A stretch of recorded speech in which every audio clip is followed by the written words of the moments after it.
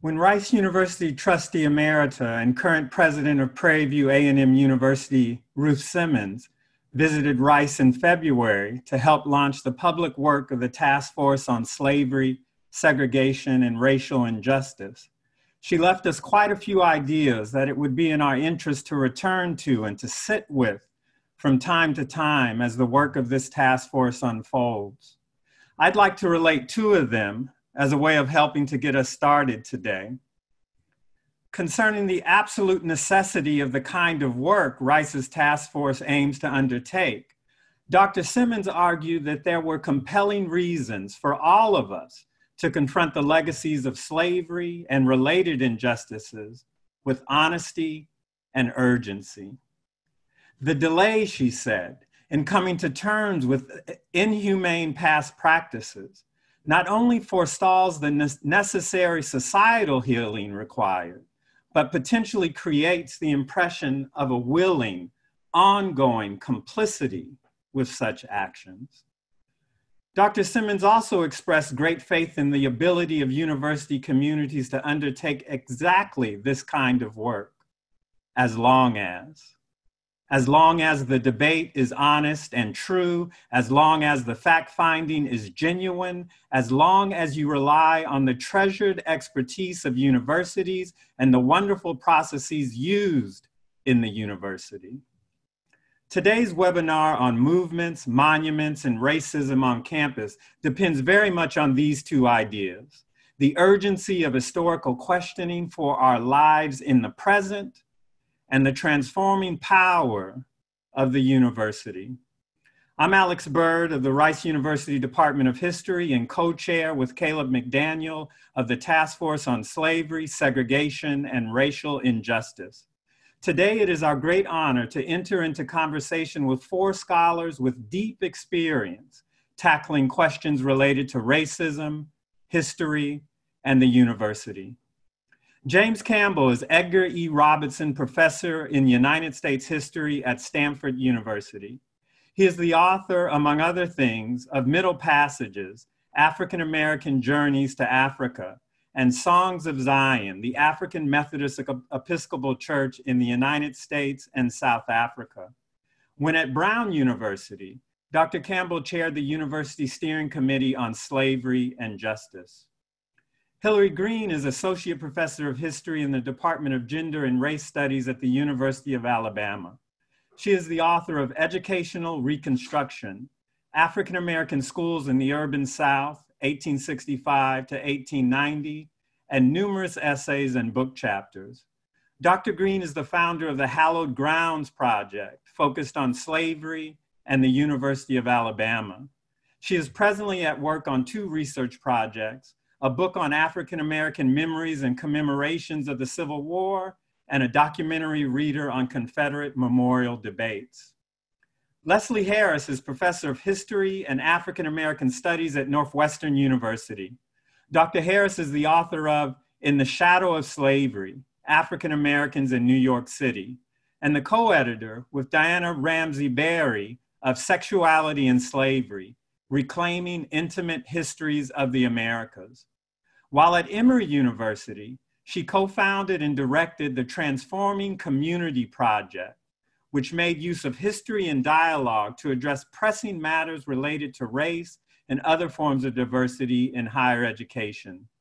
In 2011, TCP hosted the path-breaking conference, Slavery and the University, out of which came a volume of the same name, edited by Dr. Harris, Dr. Campbell, who's also here, and Alfred L. Brophy. Ann Twitty is Associate Professor of History and Chair of the Undergraduate Program at the University of Mississippi. She is the author of Before Dred Scott, Slavery and Legal Culture in the American Confluence. Her next project explores forms of unfreedom that persisted in the putative Free North in the early national and antebellum periods. She is a member of the University of Mississippi Slavery Research Group and serves on the Chancellor's Advisory Committee on History and Context. Dr. Twitty's June 19th essay in The Atlantic magazine recounts debates over Confederate iconography at the university especially the 30-foot tall Confederate monument at the school's entrance. Dr. McDaniel will moderate today's discussion. Please use the Q&A function to submit questions that you would like to hear addressed. We may not get to all of your questions today, but the task force will organize subsequent opportunities for additional conversation in weeks ahead. Please keep an eye out at taskforce.rice.edu for further information. Passing it on to Dr. McDaniel. Thank you, Dr. Bird, and I'd like to invite all of the other panelists onto the screen if you can turn on your video. And I just want to say on behalf of the task force as a whole, Dr. Bird and I are so thankful to each of you for taking the time to speak with us today and with our audience about this very important subject. You know, as Dr. Bird mentioned, our first public event here at Rice for the Task Force on Slavery, Segregation, and Racial Injustice was a lecture by President Ruth Simmons in February. And it's sort of difficult to fathom just how much has changed in the world that we live in a few short months. We've, of course, had our universities disrupted by the COVID-19 pandemic. We've also seen protests that have swept the country against racial injustice and have really intensified a focus on history and on monuments and memorialization and the way we talk about our history. That's, of course, spread to campuses. And even in the couple of weeks since we reached out to you to be on this panel, new headlines have come out, whether it's from Princeton University's announcement that it would remove the name of Woodrow Wilson from its School of Public Policy, to a petitioning campaign here at Rice about a statue of our founder, William Marsh Rice, in our Central Quad. So a lot is happening, and I'm really grateful to all of you for being here to provide some perspective on these events. And I wonder if we could start just by taking a step back and situating this moment in a longer history. Professor Harris, you've of course been a leader in this movement on campuses to investigate the history of universities studying slavery. And I wonder if you could tell us a little bit about when this movement got started and how has it evolved over time? Sure, and thanks for having this panel discussion and for inviting me to be part of it. We can chart this particular moment we're in. We're at almost the 20-year mark. In the late 90s, a few people began researching the histories of slavery and race at their institutions. I can point to Mark Auslander at Emory, who had an undergraduate course that investigated the history of slavery at Emory's first campus in Oxford, Georgia, now called Oxford College. And in the early 2000s, a group of graduate students at Yale put out a study in response to Yale's anniversary celebrations and also the founding of the Gilder Lehrman Center there, where they said that Yale had only upheld its history of abolitionists. It had not talked about its relationship to slavery.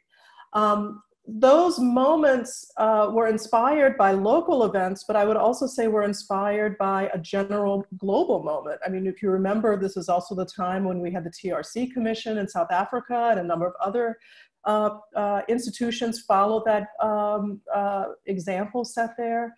Of course, Mark Brown and the work of my colleague Jim Campbell, along with Ruth Simmons, as really taking these ideas and really elevating them as an example for other institutions. So the early 2000s are really when these began to appear on a national and indeed for many an international landscape. But I also want to say that this was very much a start and stop process. It took a little bit of time for things to take off. 2004, University of Alabama had their apology. UNC also had recognition of slavery, the creation of the the unnamed workers memorial there. But a lot of institutions really resisted the call to investigate their histories of slavery until almost the first decade of the 2000s. Most Ivy League institutions strongly resisted researching. So often you see faculty and student groups continuing to do that work without the support of the upper administration. This is true at Harvard.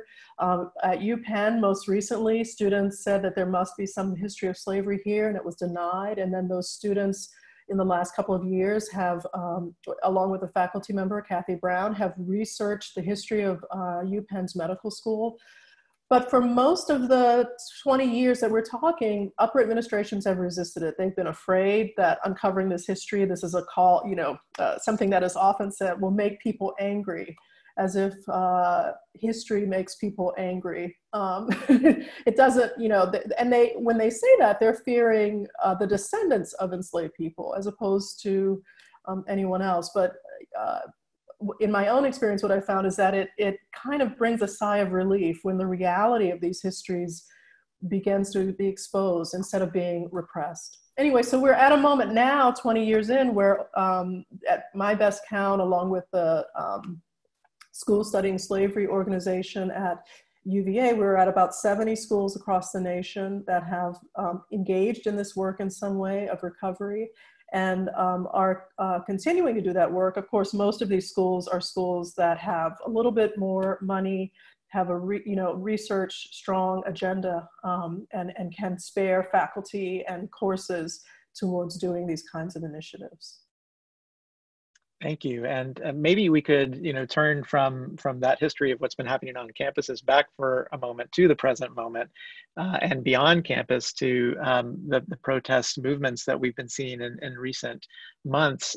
Professor Green, I just saw in an article today that you commented that this present movement that we're seeing in cities across the country has made old history more visible. And I know that you have been keeping a database and a map of how the movement has been affecting different monuments and memorials across the country. Can you give us a little bit of an overview of how the movement is making old history more visible? Yes, and thank you for having me, because one of the reasons why I started collecting this data is because of my own campus and the 5-year conversation, which I was reminded of today. 5 years ago today, I was prepping my first tour on slavery at UA in a class structure, and it's been a crazy 5 years. And as my monument on our campus fell, I started noticing other monuments started to fall at a staggering pace, nothing that I have ever seen. And I looked at it today when I did my update. We've had 60 of George Floyd Confederate monuments taken down. That's monuments, plaques, and memorials. I did not do street names, just that.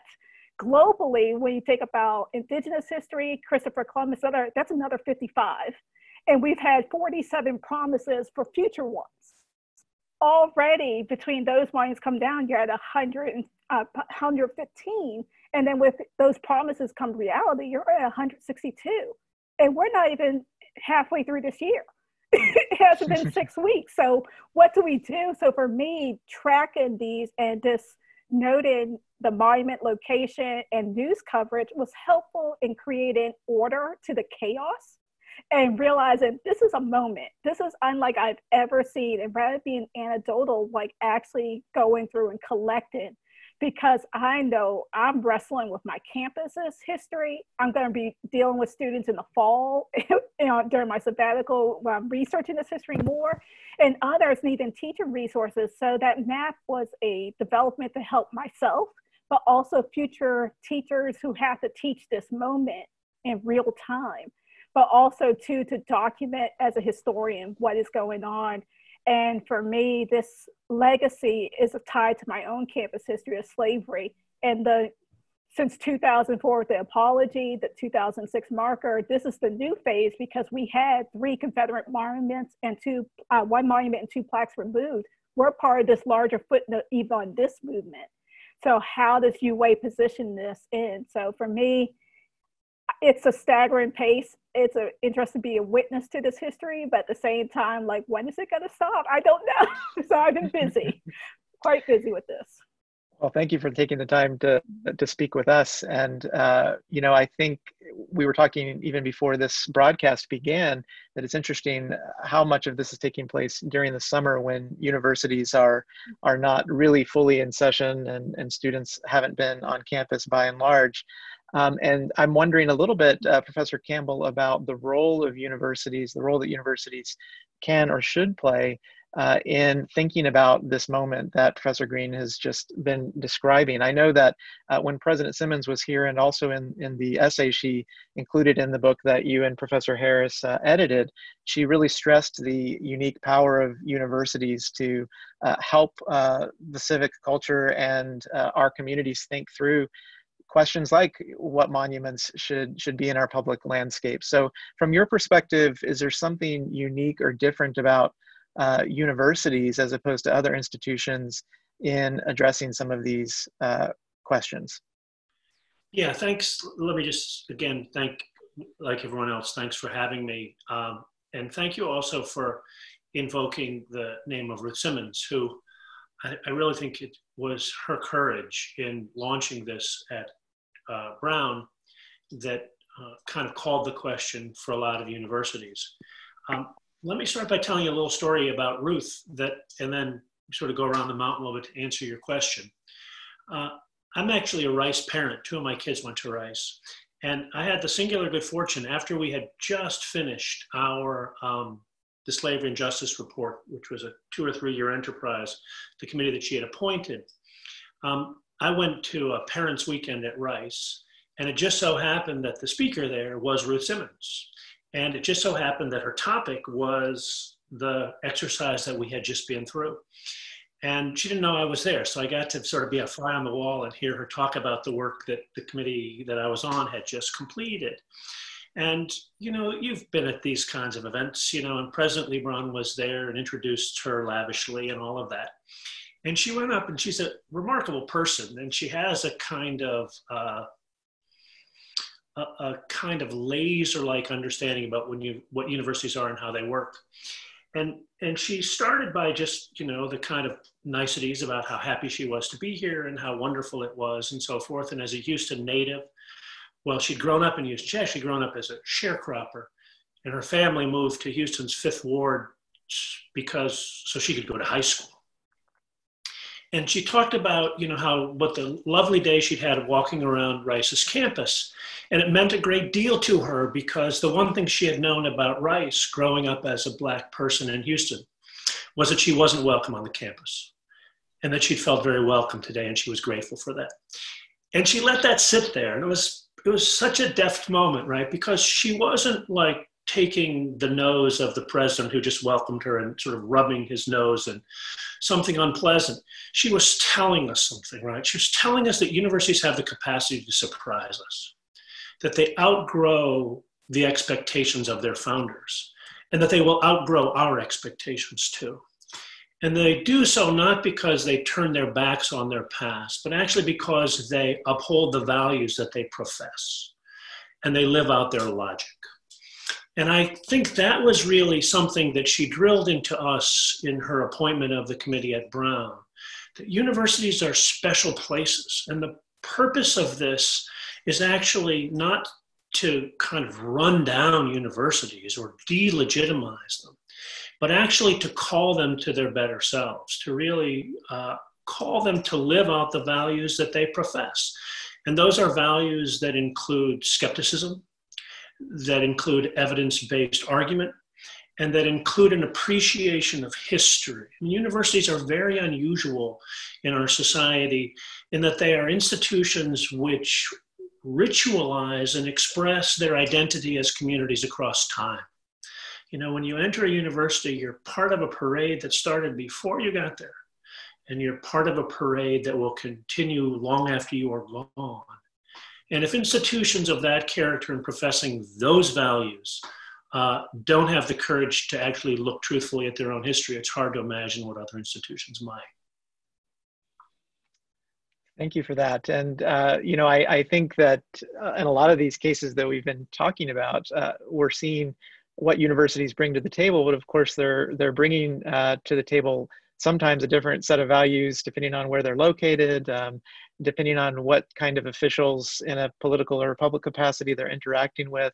I know that Professor Twitty, in your case at the University of Mississippi, the campus has been in the middle of this moment where Mississippi announced that it would remove the Confederate emblem from its state flag, while at the same time at the university, there's been a lot of conversations about a Confederate monument that's on the campus there. I wonder if you could share a little bit about your experience in those discussions and the ways in which it has or has not exemplified what Professor Campbell just laid out for us.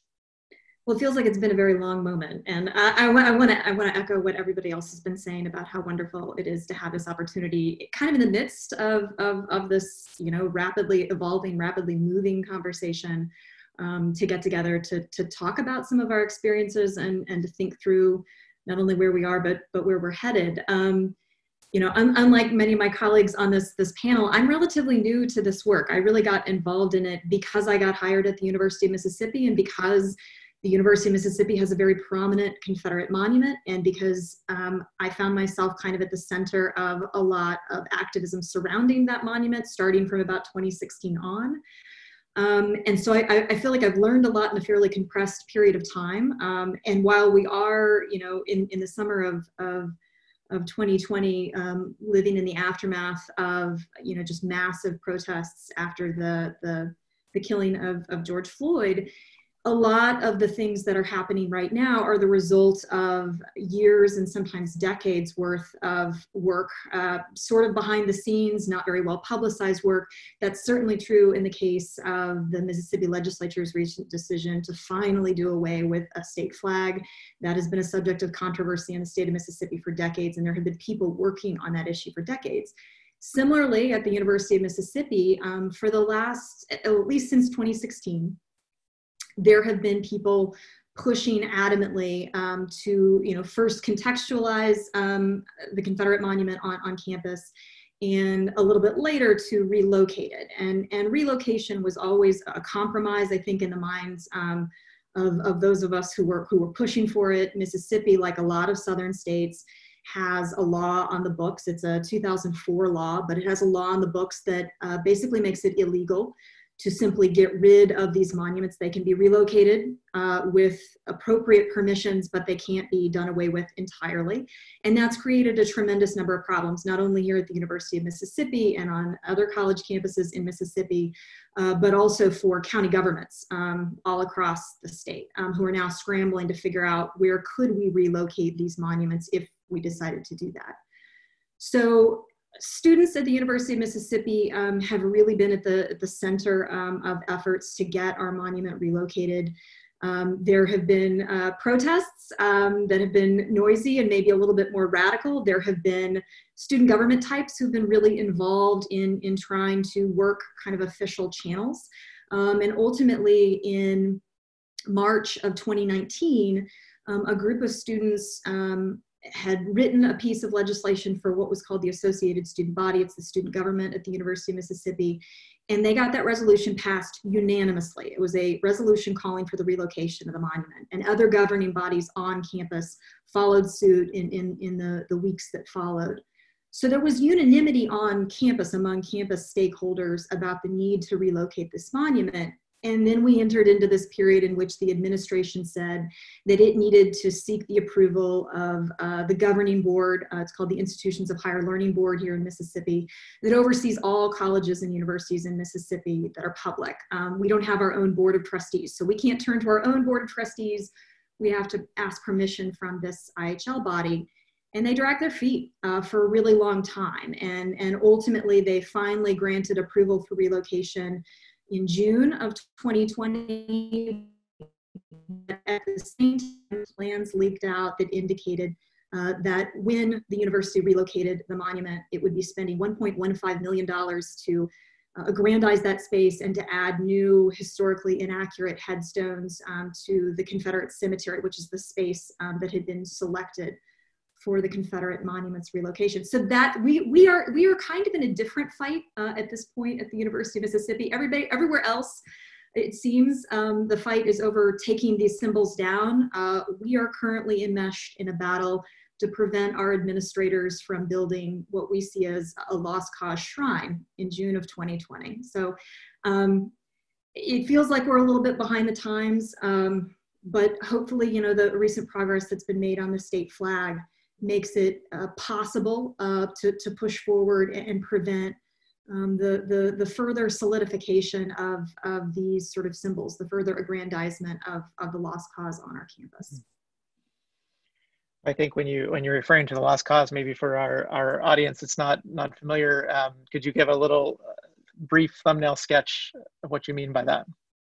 Sure. So generally speaking, the lost cause is this ideology that takes hold in the United States. It's first promulgated by former Confederates, but comes to be accepted by most white Americans by the end of the 19th century, and for most of the 20th century, certainly a significant portion of the 20th century.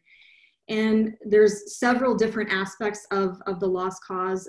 One of the most significant being that supposedly the Civil War isn't fought as a war over slavery. It's fought to defend the ideology of states' rights. The lost cause also suggests that the darkest moment in American history is this period of Reconstruction, when Black people are given a measure of political and social power, and that had been a real inversion of sort of the natural order of things, one to be repudiated and to be fought against. And these Confederate monuments that spring up all over the country are an attempt to impose this lost cause ideology, I think, on all those who walk in the shadow of these monuments, and to really send a strong message to Black Americans that although they might have enjoyed some power during Reconstruction, that period is over and it is not going to return. Mm-hmm. Thank you. You know, I think a lot of these cases at the University of Mississippi, at the University of Alabama, elsewhere, involve Confederate symbols and the lost cause myth. One of the things that's interesting about this moment is how protests have focused not just on Confederate symbology, but have gone beyond Confederate monuments as well. And so as we turn, you know, from campus conversations to the national conversation, I think one thing that a lot of people are grappling with is how to deal with not just Confederate statues, but statues, for example, to slaveholders, or as in the case of, you know, Woodrow Wilson, people who lived long after abolition, but maybe promulgated the kinds of ideas that you were just talking about and continued to embrace white supremacy into the 20th century.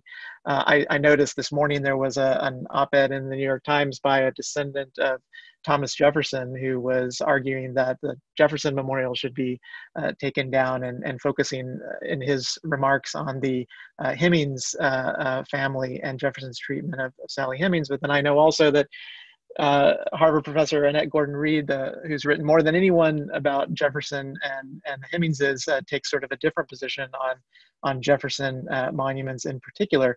So one question, you know, Professor Harris, that I'd ask is, how can we think about deliberating in cases like that? As a historian, are there criteria, are there thought processes that you recommend to students or people on campus or beyond, you know, for how to grapple with these complicated questions about not just Confederate monuments, but beyond Confederate monuments? Once we get beyond Confederate monuments, and I'm here enlightened by Annette Gordon-Reed's comments last week in a panel she was on, that, you know, with Confederate monuments, we're talking about people who really set up to destroy the nation. And they, in calling for states' rights, and then in secession, and in trying to retain slavery, they really, you know, the Civil War was an incredibly destructive act, and it was one that was about destroying the United States as it was then known. So I'm pretty clear, but I do want to hear from Rice. I'm pretty clear that in most cases, taking down Confederate monuments, as Anne said, is about not only recognizing that these people were traitors to the US cause, to the US nation, but also that the monuments were set up to reinforce white supremacy, to instill fear in Black Americans in particular, but also in terms of allies, white allies to Black Americans, in trying to create and to enforce the 13th, 14th, and 15th Amendments. So in the majority of cases, I'm very clear about that and about those monuments.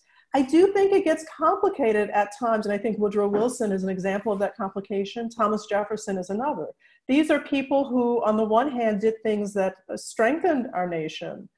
Certainly no one, Thomas Jefferson, the Declaration of Independence, and other slave owners who built the Constitution, even as they continued slavery.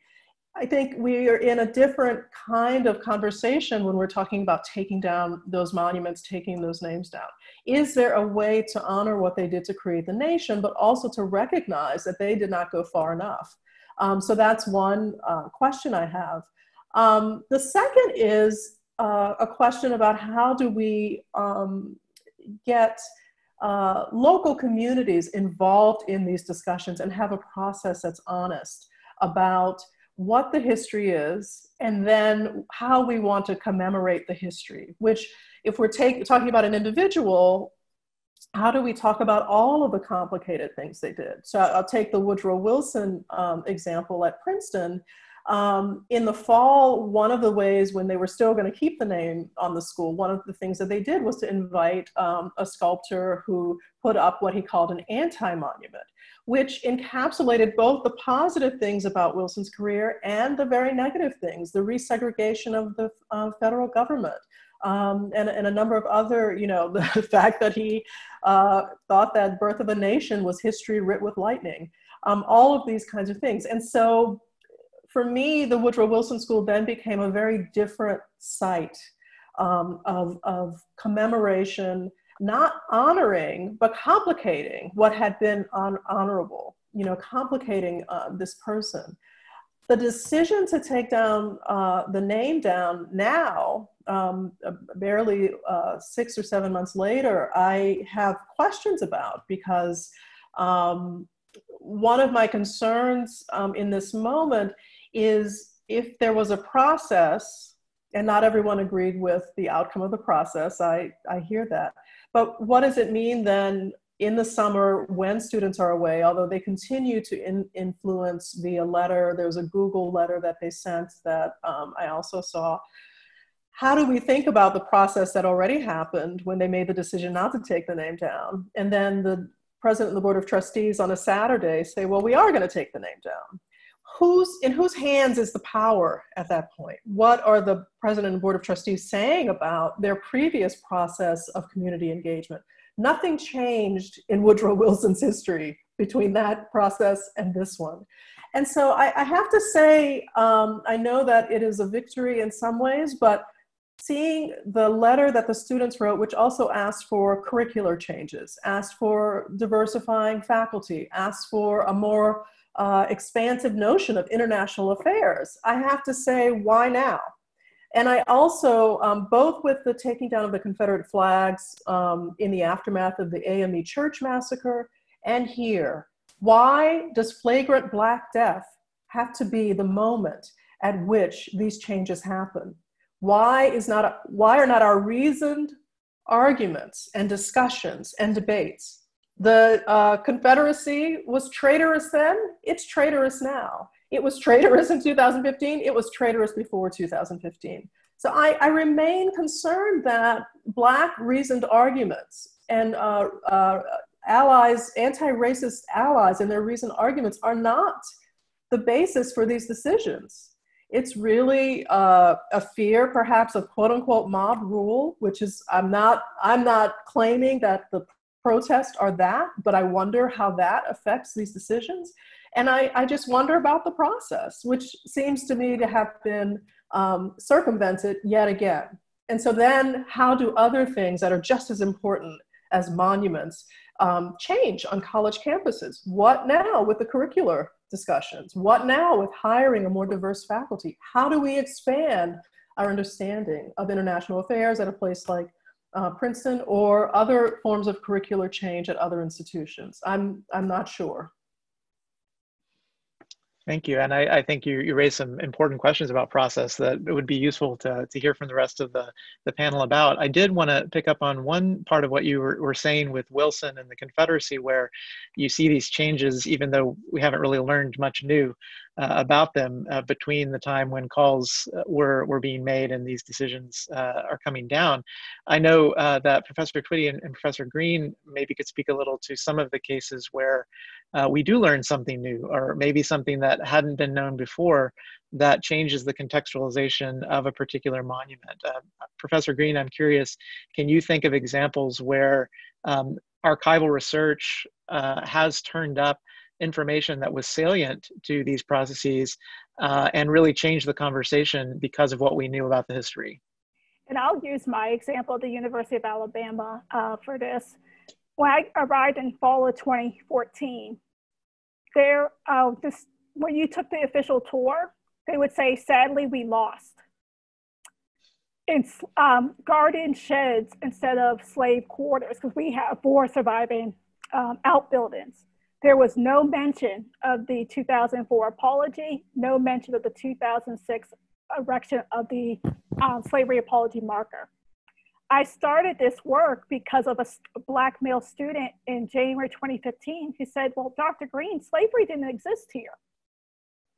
The narratives that the university was telling continued one of forgetfulness, one of silence, one of erasure. And I had several white male faculty members. I started doing this archival work, said, well, we gave them a marker. And I had to respond, I'm like, well, who are the we and who are the they if we are all faculty at UA and this is the university commitment? So it was silencing, forgetfulness, complicity to accept what was there. So I did an archival campaign just to get the names of the enslaved people that worked at the university, what spaces in the places they worked in. I'm in a building that's named after Basil Manley. And while everyone in this building talks about Manley, upstairs, my neighbors name the squirrels that they feed Basils. So we have recontextualized this history, but it was not widespread. So developing a walk-in tour that started in a class because of a student now has reached almost 5,000 individuals. And getting them to see the campus, say different names, but complicate the history of slavery, the lost cause, George Wallace, all of that together. It's been a 5-year effort, I think, leads to the monument rule, because we've been engaged in these conversations. And this question about teaching in the classroom, but also opening it up for those who still will not step on our foot on our campus in the Black community and Black Tuscaloosa's because of our history and our silence and complicity by not telling the full story. And our other issues of students, once they learn, they're like, why do we have this boulder? Why do we have these building names? Why should I remain and be here if no one listens to me? So those processes of changing the market, but also listening to the calls and the pleas of those who've been fighting, and recently see the manifestations of these building names when they want to go into. But archival work using UA's records to tell UA's story undergirded the entire Hallowed Grounds project and tour.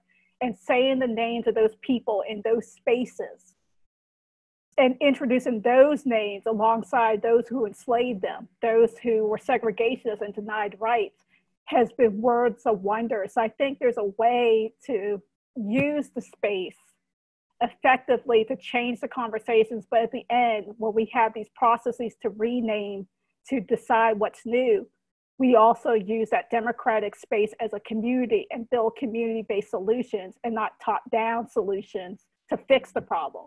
Because I'm concerned now is we gave them a marker culture. I'm afraid we removed the marker culture will set in, given this longer history of UA and other college campuses, because it's easier to remove and easier to add than it is to have those harder conversations. Thank you. And I know, Professor Twitty, it was mentioned by Dr. Bird that an Atlantic article reflecting on an archival discovery about the speech that was given at the erection of the Confederate monument changed the conversation there. I know that a discovery of a speech that Frederick Douglass gave about the Emancipation Memorial in Washington, D.C. has really contributed to those conversations. And it seems to me, in some ways, Professor Campbell, this brings us back to your observations about the university and what the university can or should do. I'm struck that Professor Green said that this started in a class. and then grew into a much larger community conversation, from class to tour to community conversation. Did you find as well, Professor Campbell, that classes and archival research changed the conversation at Brown University? Yeah, certainly. I think that one of the things, a kind of advantage that we had, if you will, at Brown was most people's initial response was, well, this is Rhode Island. We had nothing to do with slavery. Aren't we the people who marched south to free the slaves? And the history, not only of the fact that Rhode Island had slavery, but that Rhode Islanders had dominated the North American portion of the transatlantic slave trade for the better part of a century and a half, launching some 10,000 ships to West Africa to transport enslaved people. Most people's initial response was, wow, I didn't know that. Why wasn't this in our history books, right? And so there was, I think we had it in some ways easier, if you will, than people at University of Alabama or University of Mississippi might have, where there's a kind of immediate assumption that we know this history and we don't want to go there. I mean, I just want to amplify something that I think has been coming up in this conversation about monuments and memorials. One of the things I think that we're living through right now is a kind of moment of what I think of as the politics of recognition, where increasingly rights claims, which historically, the last couple hundred years at least, have typically been articulated in a liberal language, a language of universal rights of all individuals. We are entitled to these things irrespective of the color of our skin or our sex or whatever it might be.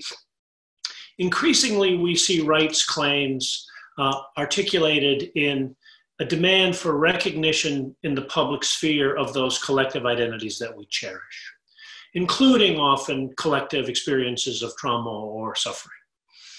And at one level, I think this has been healthy. It reflects the fact that we are not individual atoms, that we actually live in society and we experience our lives and fulfillment and our pursuit of happiness in collective ways. It's certainly that kind of sensitivity to issues of recognition that has made possible the kind of focus on monuments and memorials and names, and demands that memorials be put up to acknowledge histories that have been previously erased, or that memorials come down that inscribe histories. So I'm not against it. My concern is that, this should be the beginning of the conversation, not at the end, right? Our goal here should not be simply to control the memorial landscape, right? I mean, you mentioned the piece that Professor Twitty published in Atlantic, where she, uncovered the speech that had been delivered at the dedication. I'm sorry, you should probably tell the story, Annie, but where the speech at the dedication of that Confederate memorial at the top of the Oval, and it is a ringing endorsement of white supremacy, and it hails the legions of Confederate troops from Ole Miss, not simply for their role in the Civil War, but for defending Anglo-Saxon civilization in the aftermath of the war during the Reconstruction. If you look at Julian Shakespeare Carr's dedicatory speech at Silent Sam, the monument at the University of North Carolina, again, it's an appalling statement about white supremacy. He talks about, again, how the legions of University of North Carolina saved Anglo-Saxon civilization from Reconstruction, and tells a little humorous anecdote about how he himself, returning to the campus from Appomattox, whipped a Negro wench until her skirt hung in shreds for having had the temerity of insulting a white lady, right? And of course, the crowd laughs. So give Julian Shakespeare Carr his due. These guys were not simply trying to control the memorial landscape. They saw these monuments, and again, these things are being built in the early 20th century. They're not built in the immediate aftermath. They're built in the second 25 years after the end of the Civil War. These are props in an assertion of white supremacy. And I kind of hope that that the people who are now so intent on taking these monuments down, and like Leslie, I worry that we don't yet know what the process is supposed to be, how that's supposed to happen, and where we draw lines. But I hope that those people who are advocating transformations of the memorial landscape are thinking about more than that. You know, so you could turn out 1,000 students to topple Silent Sam at the University of North Carolina. I won't miss him. But, you know, North Carolina also has one of the most draconian voter suppression regimes in the country.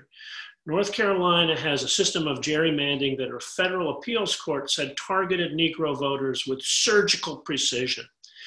To me, those are the issues that we really need to be focusing on, right? And so if telling a more complete, a more truthful, a more inclusive history, version of our past, can alter the matrix of political possibility in the present, can create new space for us to actually ask, what are future generations going to say about us? What are the things that we are complicit in? What is incumbent on us now to perfect our union? That I really hope that this work is about a springboard into that kind of politics. And I worry that we have become so preoccupied with these symbols, with these memorials, that, you know, you turn out a group, they topple the thing, they go home. And to me, that's not the end of the work, that's the beginning of the work. Well, I think you've given us some examples of how history can illuminate the meaning of these monuments and point us to different possibilities. Professor Twitty, I know you've also spoken eloquently about not just what students can learn from history, but maybe what we as faculty members and universities can learn from students, who I think in many cases are, offering a more substantive and far-reaching vision than just a focus on monuments. And so I wonder if you could speak a little bit to that, of either on your campus or beyond it. How have students shaped and informed these conversations that universities are having? Well, I want to note, I think, first of all, that students are sometimes very active parts of the sort of research agenda. The speech that Jim was just referencing, given by Julian Carr, when the UNC Confederate Monument was built, was rediscovered by a then graduate student, Adam Dombey. And Hillary and I were just having this exchange on Twitter this morning. Hillary's website features that entire speech, and it's an amazing sort of teaching tool if you want to understand, you know, what these monuments were all about. And a lot of different places, you know, we've all kind of referenced them. There have been these seminars where, you know, either graduate students or undergraduate students or both working together have really done a lot of archival work. I know here at the University of Mississippi, the Slavery Research Group was fortunate enough to be able to hire 2 graduate research assistants, Chet Bush and Andrew Marion, and they uncovered a whole host of things that we maybe had some dim awareness of, but really helped flesh them out and helped us tell stories, not just finding a name, but finding enough out about a person that they become an actual person in somebody's mind. They're not just a name on a sheet of paper or a name on a bronze somewhere, but actual flesh and blood people. So I think they've been a very important part of the research process. They've also been absolutely central to these conversations about not just what we commemorate and what kind of statues we should have on our campus, but how administrations should communicate with students and what administrations owe students. You know, all of the students who have demanded either the relocation or the absolute removal of the Confederate monument at the University of Mississippi have been part of a much, much broader series of demands about making the University of Mississippi a campus that is more welcoming, especially to Black students, but all minority students, about rectifying the dismally small percentage of minority faculty, especially Black faculty, especially in a state that has the largest Black population of any state in the United States. They are well aware that those indicators lag well behind where they ought to be. And these are broader conversations, broader sort of demands. And I think, you know, one of the moves, and we've all kind of hinted at this, one of the moves that we're seeing now is an attempt, I think, by those in power to try to buy off those student movements with a statue. Well, what if we just take down this statue? Won't you be happy then? This is what you wanted, right? And acting as though a fulfillment of that one demand, which in some ways is by far and away the easiest demand to satisfy, then absolves them of any further sort of efforts in that vein. And I will tell you, here at the University of Mississippi right now, the conversation that we're having about the Confederate Monument, the conversation that we're having about the Civil War Cemetery on campus, it is as much about the lack of transparency in how these decisions were made, and a complete disinterest among administrators and against the institutions of higher learning board in shared governance, something that should be near and dear to the hearts of everybody on university campuses. So, something that Leslie was mentioning earlier, these questions about who gets to decide, who gets to be in the room where it happens, right? Who gets to participate? And, here, the model has long been, it's a small group, usually of men, but a small group has met behind closed doors and made these decisions. And I think what all of us in all of our different work have said over and over and over again is that this has to be a public conversation. All stakeholders need to be involved in these decision-making processes, and that once you initiate this conversation, it's not just suddenly going to be over when you want it to be over. It's not going to suddenly be over when you take the name off a building or when you relocate a statue, because they are inextricably connected to these broader demands for justice. Well, I think that's a good segue to a question I wanted to make sure that we turned to, and I know that there's some questions in the Q&A, so Dr. Bird will come on in a moment to pose some of those to you all. But Professor Harris, just based on your experience with all of these movements on campuses, the task force at Rice is just really getting underway with its work, and I'm wondering what advice you would give to our task force in navigating these questions, if you were going to give us some recommendations. One of the things that I did at Emory, you mentioned Alex mentioned the Transforming Community Project, which was, I have to say, some of the most amazing work I've ever done in my career. We established a series of community dialogues. So faculty, staff, students, and alums committed to meeting together over a meal to explore the history of race at Emory. And I have to say, even as an historian, I was a little bit skeptical about what change would happen simply because of talking about this history. But we had to some of us, we had to get on the same page, or at least in the same library is what I used to say, about what the history was. We had some conversations after a series of racial incidents at Emory. And it was really clear that people had very different ideas about what the racial history and the racial experience in the present day of the university was.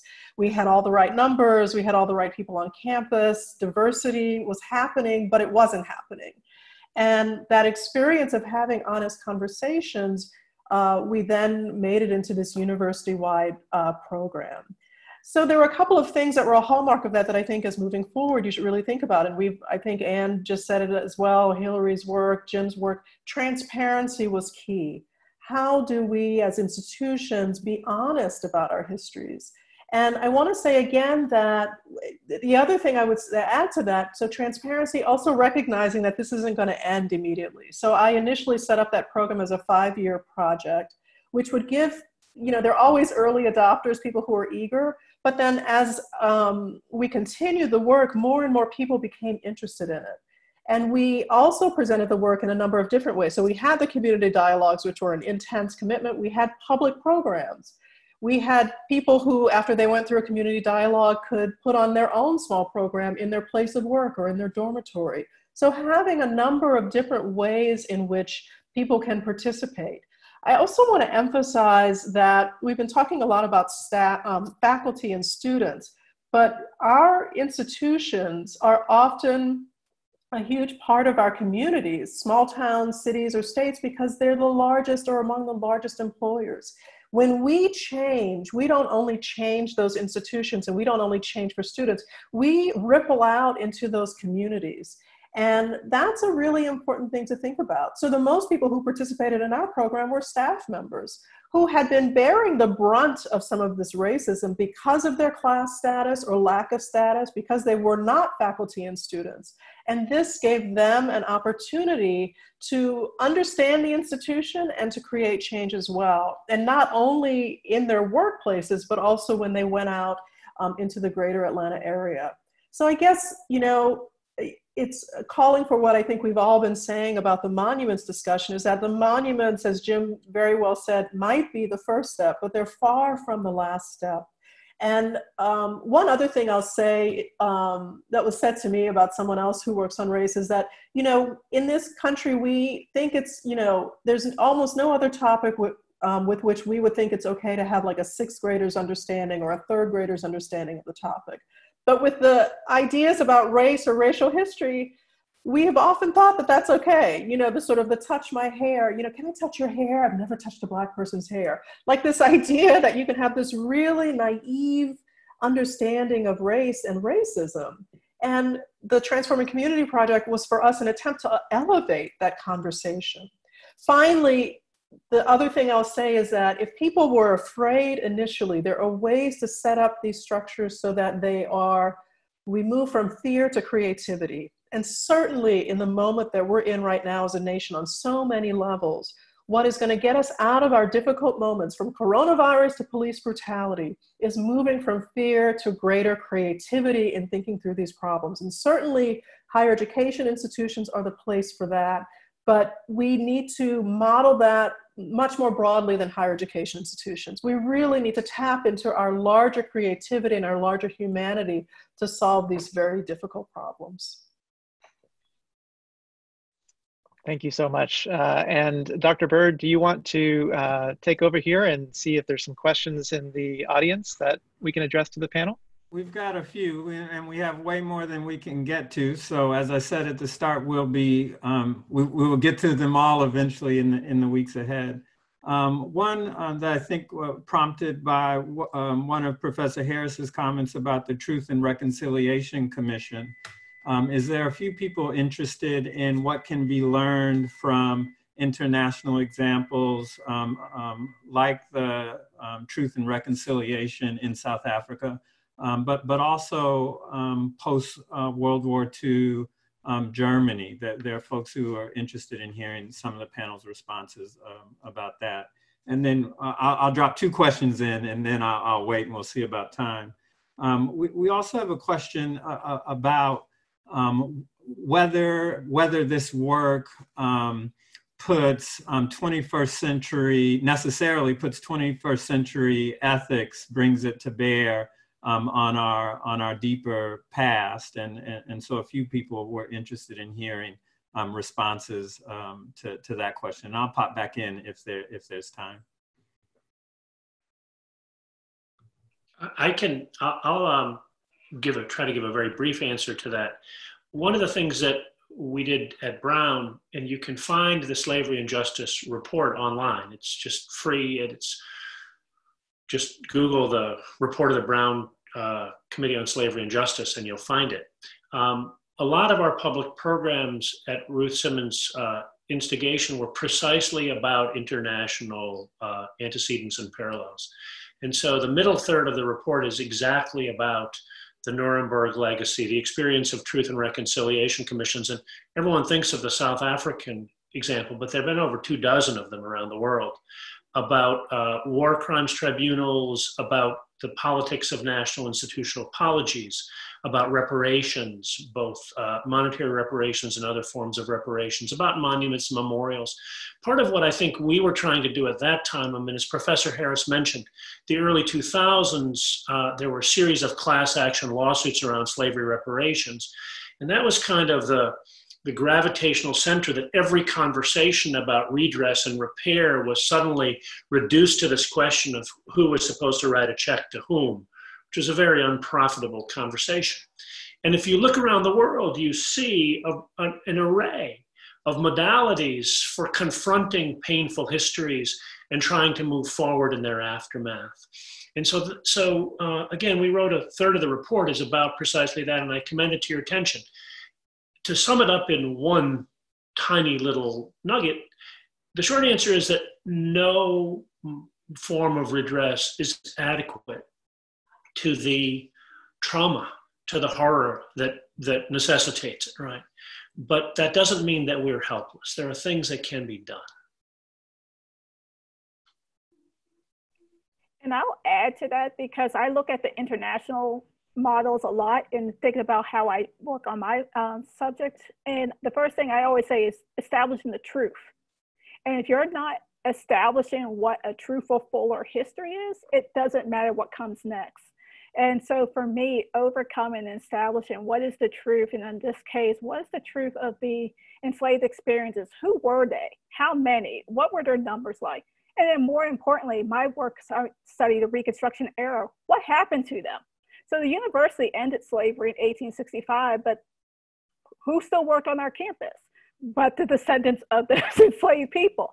Who built the Black community in Tuscaloosa? The descendants of the slave community. So what happens when you drop out the university and you consider the wide ripple effects of the pain and trauma of a labor system instituted at the university? So establishing those truth lines to help move across from pain, oh, that wasn't my generation, that wasn't there, to how can we have productive conversations once we all establish what that truthfulness is and move beyond truth to the next steps of the transitional justice model and the other international models that we have there. But that truth telling, I think, is an important, necessary first step. I wanted to take on this question about the ethics of 21st century reading back words. Everything that we're talking about was talked about in the 18th and 19th century, certainly. The first anti-slavery, seeing slavery as wrong documents were printed, published among the Quakers, I think 1699, the Germantown petition, Samuel Sewall in the early 1700s. Through the Revolutionary War, Lafayette repeatedly asked his friend Thomas Jefferson and others to think about ending slavery. There was an anti-slavery movement. There were discussions of expanding the meaning of human rights. There were people who were making anti-racist arguments down to and through the Civil War. So to imagine that our 21st century ethics have no relationship to earlier ethics is actually inaccurate. We have overemphasized pro-slavery ideologies and racist ideologies, and those ideologies have moved on, and we have avoided looking to, for example, the radical abolitionists. And many historians for most of the 20th century call the radical abolitionists insane. They blame them for causing the Civil War. So we really have to rethink our understanding of those histories.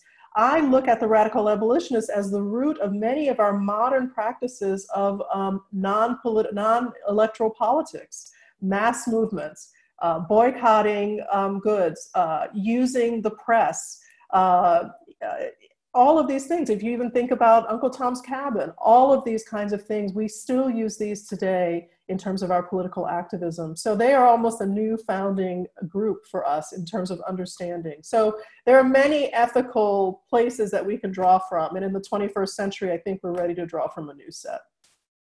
I think that's a great point. And, just to bring that point a little bit closer to home, I think it's worth reflecting on the fact that William Marsh Rice, who came to Texas at the end of the 1830s, moved here from Massachusetts. In other words, he left a state and a region where there was a vibrant abolitionist movement already underway, and decided to come to Texas, which was very clearly a frontier of the expansion of slavery. So it's not as though those choices were made in a vacuum, but they were made at a time where there were many men of their times or women of their times who were developing different ethical standpoints on institutions like slavery. Can I say one more thing too? You're reminding me, many Southerners were educated in the North in institutions where this discussion and debate was alive and well, and they very consciously turned their back on the idea of anti-slavery. So, this sort of, they were just born into it, they didn't know any better. They had opportunities to see differently, and they made a conscious decision to hold on to slavery. Yeah, Professor Bird, Go ahead. The University of Mississippi, you know, was founded in 1848 as a pro-slavery institution that slaveholders' sons can attend, so that they won't be sent to those you know, hotbeds of abolitionism in the North, so that they won't imbibe. But that's in 1848, right? That's a very late point in the nation's antebellum history. And I guess I would also add, when we think about these figures, some of whom have statues or buildings named after them, and kind of what we do with them, you know, most of us, if we're lucky, we get to live long lives and we do lots of things over the course of our lives. And sometimes the totality of what it is that we do pulls in a single direction and we become associated with it. And sometimes, you know, we're incoherent folks who contain multitudes, and we do lots of things over the course of our lives. But I would say that the monuments debate, as opposed to the conversations that we might have about these men and who they were, because they're almost all men, these men and who they were, and what they were about and what they were attempting to do, and the kinds of historical antecedents that they drew upon in understanding their world. That's one conversation, and you know, you're having a panel of historians. That's what we're really good at talking about.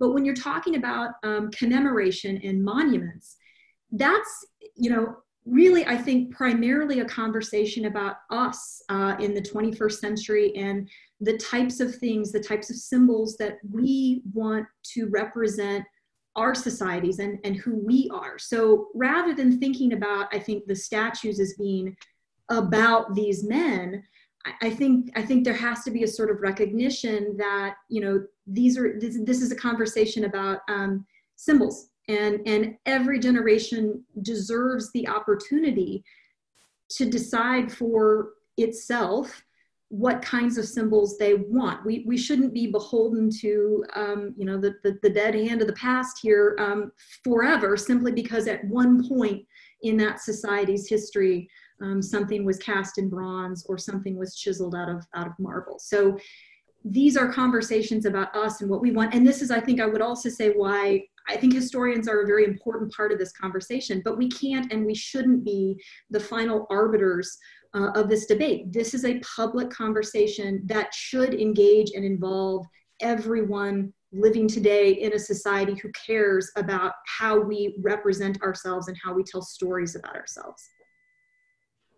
How are we doing on time, Dr. Bird? Do we have time for we're a little over. I will say that the hardest questions that showed up in the Q&A were addressed in the meat of the discussion. So that's a real service, I think. And the hardest questions were about what comes after the pedagogy around recontextualization and removal. And so now I'm speaking from the audience. I really appreciated hearing those addressed in real time as the questions came in. I want to remind everyone in attendance that we will post this discussion on the university's YouTube channel, and it should be up by tomorrow. I also want to encourage all the participants and just reiterate that this is the beginning of a discussion, and a beginning of a discussion that we will have, a conversation that we will have in different ways in the weeks to come. I love to listen to historians, and so I could do this until December, but this won't be the only way that we do it. And in the weeks to come, there will be opportunities, various types of opportunities, additional ways for you in the audience to participate in our work as well. As the school year opens, there will also be opportunities in the classroom and in some of your colleges as well to participate in this work. I want to thank all the panelists again. I also want to thank Ryan Kirksey in the Office of the President, who handled all of the technical aspects of the webinar.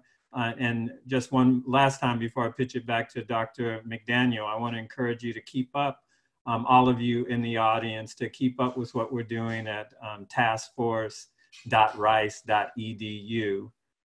Thanks so much for your time, folks out in the audience. Thanks for spending your lunch hour with us. Dr. McDaniel.